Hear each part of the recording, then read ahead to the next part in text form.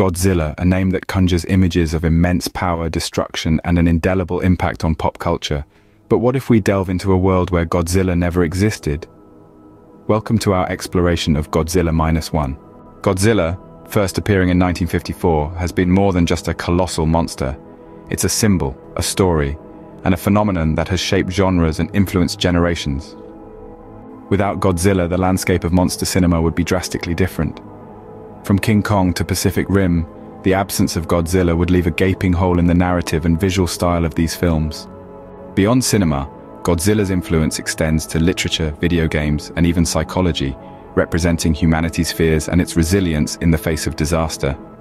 Godzilla is not just a monster, it's a cultural icon, a metaphor for destruction and rebirth, and a bridge between the past and the present. Without Godzilla, our cultural narrative would be missing a critical piece of storytelling and imagination. In a world of Godzilla -1, we lose more than a legendary monster. We lose a part of our collective imagination that continues to inspire and terrify. Godzilla's legacy is irreplaceable, transcending time and continuing to echo in our world. Godzilla -1, the legacy lives on.